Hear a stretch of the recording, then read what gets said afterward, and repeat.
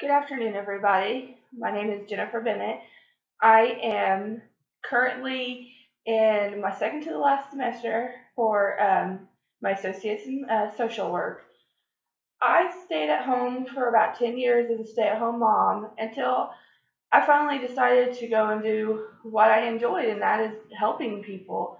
I am currently a parent aide for the Children and Family Services in Knox County, Indiana. We service people in the South and in the North, and I am based in Central.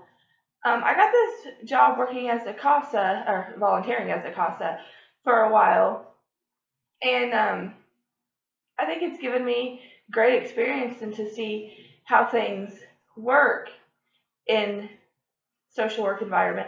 I mostly work with DCS, with younger children. I do supervised visit and parent aid. I do anything from discipline skills to transportation. And sometimes parents even need to learn how to cook or clean right. They've never been taught how to from family members. So when I took this class and saw that we had to write an essay about one of these therapies, the first one that stuck out to me was the motivational interviewing therapy. Because when I first started, that was one of the videos we had to watch. And some people might say, well, you chose the easy one to talk about. But in my opinion, I chose what I felt was the most important to me. In this day and age right now, you're seeing more of the motivational interviewing happening in all realms of social work.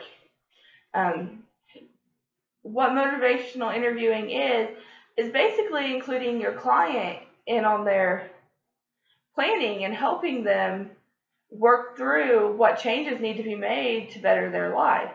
When you first start out, a client will have to come up with a plan of action as to how they're going to better themselves.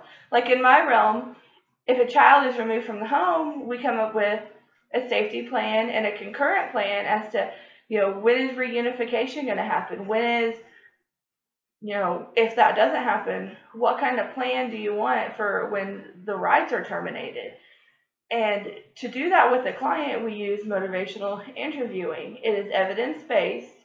It is proven to help clients get better faster, especially using it with alcoholics because they can help themselves and see what they need to change.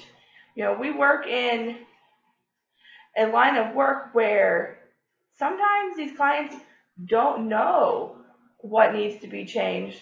And I think motivational interviewing, they can see what needs to be changed. And a lot of clients don't want it to change, but this will encourage them. It's a form of empowerment. These clients are down at their lowest. So motivational interviewing and building their self-esteem back up is what I feel like most of them do need. When we do emotional interviewing, you have to empathize with your client. There's no judging. You're not mad at the client, you're mad at their actions or upset with their actions.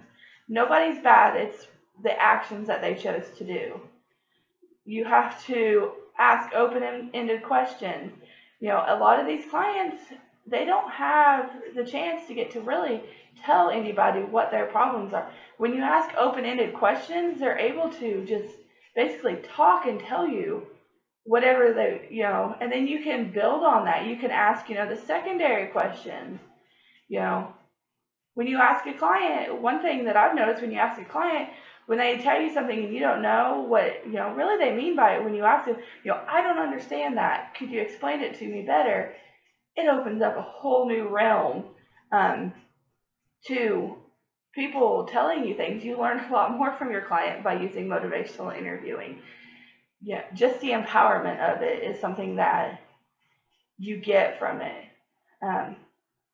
Studies have shown that motivational interviewing has helped tremendously in AA or rehabs for alcoholics.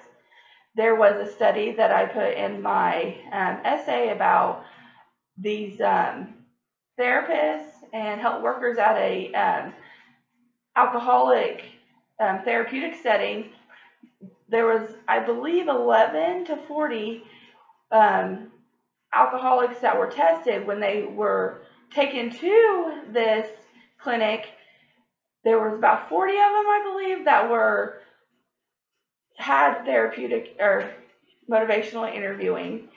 And out of those 40, besides the ones that didn't, were more successful in their treatment and were more successful at remaining sober. That to me speaks volumes, and we can see where motivational interviewing helps. I would not personally want somebody to tell me what was wrong. I would want to help them create a plan with myself, because you meet these people one time and we're already working on a case plan.